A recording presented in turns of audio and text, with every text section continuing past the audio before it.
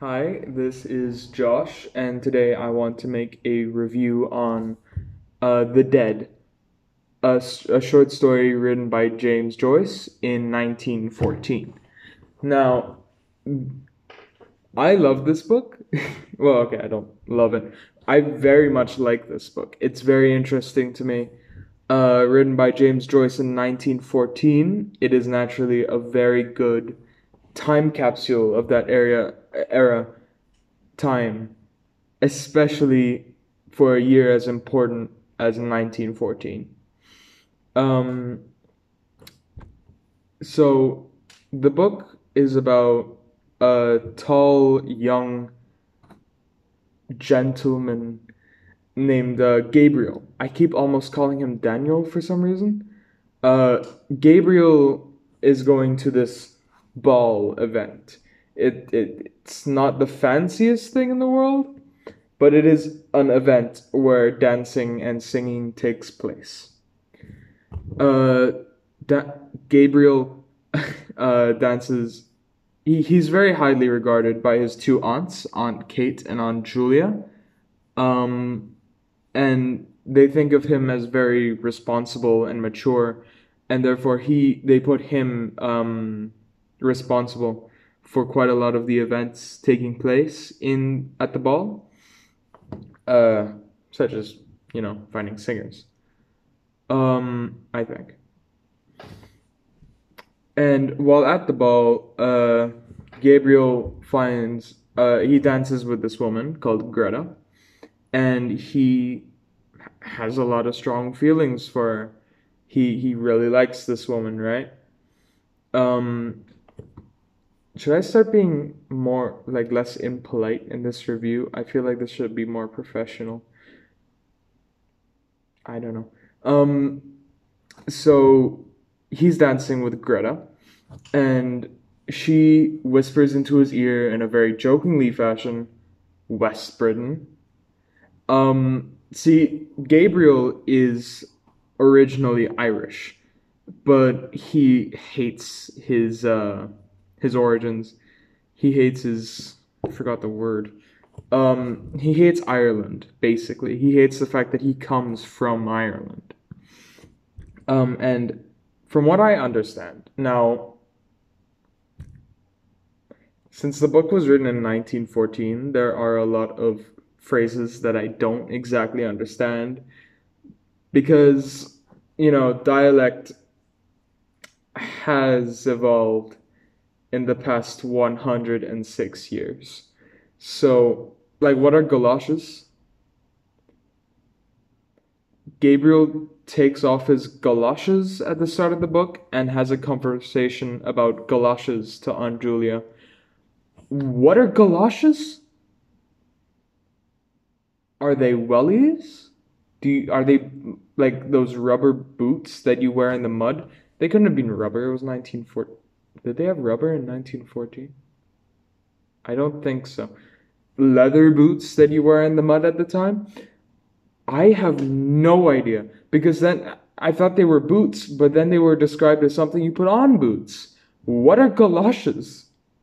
I don't know. But that's an example. There are a lot of things like that in this book that I don't understand, like West Britain. I originally thought that this just meant he comes from the West. I don't know where Britain came from because he's Irish. But through deduction, I believe West Britain is a sort of ideology that they have in Ireland at the time. I'm not sure. That might be wrong. But that's what I believe it is. It is hinting towards that it is an ideology that was quite popular in Ireland in 1914. So that's what I'm going to assume that it is. Now Gabriel takes great offense to her calling him a West Briton, even if it was jokingly, leaning into his ear and going West Briton. He still takes great offense to it. Not just that she called him a Great Britain, and West Britain, but also that she did it in front of so many people that he knows, even if it was quiet. but he is self-conscious, I guess. Um, and he just has to come to he's angry for a while, but he needs to come to terms with the with the fact that she wasn't meaning to insult him. Later on that night, they're lying in bed, and she is incredibly sad. And Gabriel asks her what's wrong, and she tells him the story of her ex-lover, whose name I forget, because I am so bad at remembering names. I can't remember names at all. I could barely remember Gabriel's name because I keep almost calling him Daniel. Where does Daniel come from? I don't know, but I keep almost calling him Daniel by mistake. So I don't remember her ex-lover's name, but I'm just gonna call him Thurton because I think his name is similar to Thurton. So Thurton is her ex-lover, and he actually died being in love with Greta. He died waiting for her outside of her window. Um, and she obviously loved him as well. He loved her, and she was really feeling it that night about Thurton. And she put it all on Gabriel, right? Because like he said, "What's wrong?" and she had to talk about it with someone. So she told Gabriel about it, and then Gabriel couldn't sleep while Greta fell asleep, and that's about where it ends. Now, what comes analysis? Sorry. I really like this book. If I had to give this book a rating, it would be like an 8 out of 10. Again, it was written in 1914. As I stated before, there are a lot of really outdated terms that I do not understand. But, and again, it is a very good time capsule for that era. That's a bubble blow.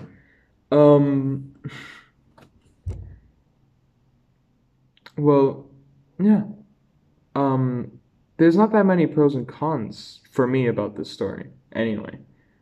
There might be a lot that I'm just not seeing because I'm usually like that with any story.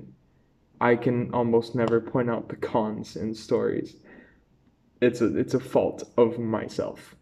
But from what I can see, again, it's quite hard to understand, but it's very well written. James Joyce is a very talented writer. Obviously, that's why they're famous. The characters are likable mostly. The characters are well written. They're funny actually at times. Not much, but at times it's quite funny. Now I looked into this story a little bit, and I think actually no, I don't think.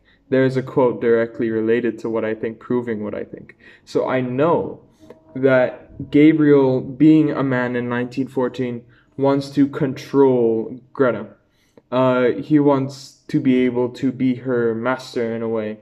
And that is shown in the quote, "He longed to be master of her strange mood."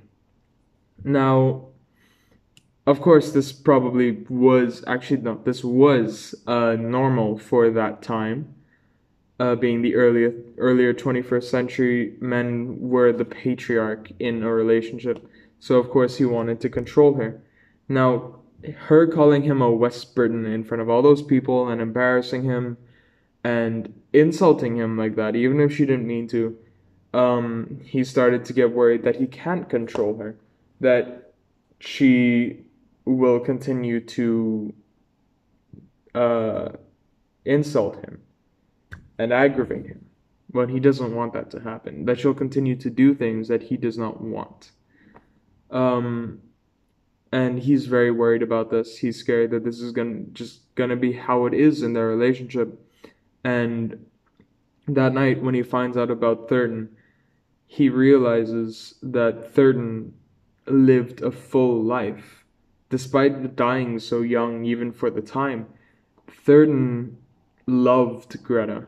Like, Gabriel, he's very attracted to her. Um, but what Gabriel wants to do, he wants to control her.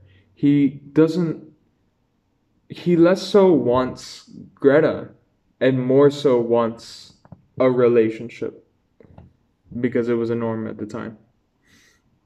Um, so he doesn't necessarily love Greta, not with all his heart anyway, but Thurden very obviously did love her with all his heart.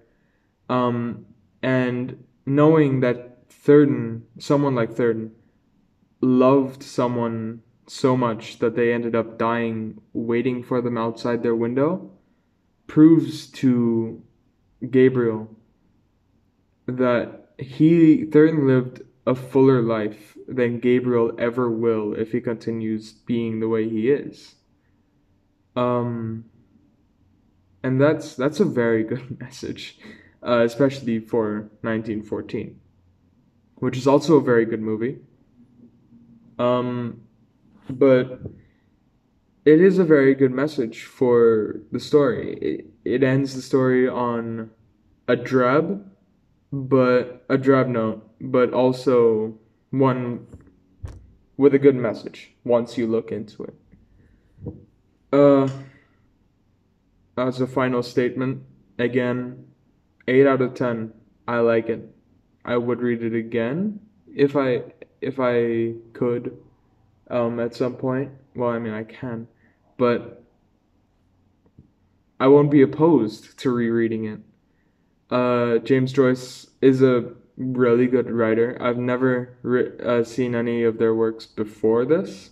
This is my introduction to James Joyce, and it is quite a good introduction. So, yeah. The Dead by James Joyce, 8 out of 10. Good book. We'll read it again.